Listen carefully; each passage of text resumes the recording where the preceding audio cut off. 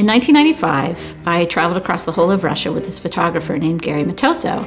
And Gary had wanted to start with this remote lighthouse in Vladivostok.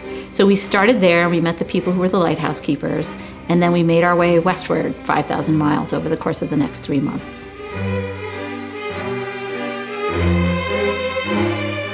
Along the way, we met a lot of really incredible people. We met a farmer who slaughtered a sheep for us in our honor, and we met the research scientists who study Lake Baikal, and the Jews of Birobidzhan, and a couple of sisters in Chelyabinsk, and a rap star in Moscow named MC Pavlov.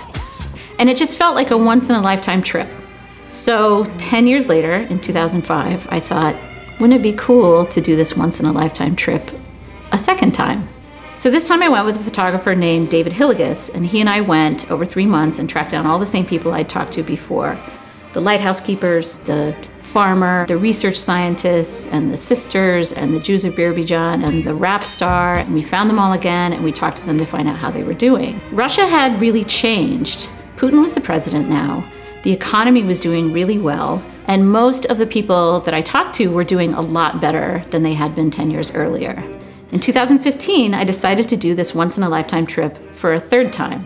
So I went back through and I found all the same people, and this time around, the economy was not doing so well. The ruble had collapsed, anti-American sentiment was very, very high, and I really didn't know how I would be received 20 years after, intruding on these people's lives for the first time.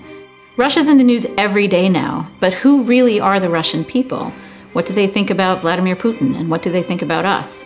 I write about all 3 trips and explore all of these questions in my new book, Bears in the Streets.